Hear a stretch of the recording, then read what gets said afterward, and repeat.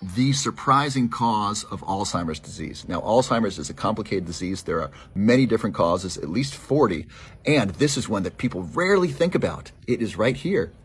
It's in your mouth. There's a mouth bacteria that is found in the brains of Alzheimer's disease patients, and it causes inflammation in the mouth and neuroinflammation in the brain. And as you know, inflammation is one of the primary causes of Alzheimer's disease. And I want to cite the work of Dr. Dale Bredesen. He's a medical doctor from UCLA. He shared this research in a great book, The End of Alzheimer's Disease. So, what to do to protect your brain from P. gingivalis? Number 1, floss. Number 2, go to your dentist, get a cleaning, and get checked for P. gingivalis. Ask them to do a test. They'll swab your mouth and test it for the bacteria, P. gingivalis. Number 3 is take an oral probiotic. Just like your gut bacteria, you want good bacteria in your gut, you want good bacteria in your mouth. So try an oral probiotic. Ask your dentist what's the best one for you. And once again, this is called P. gingivalis. Floss, brush, get your teeth cleaned, get checked by the dentist.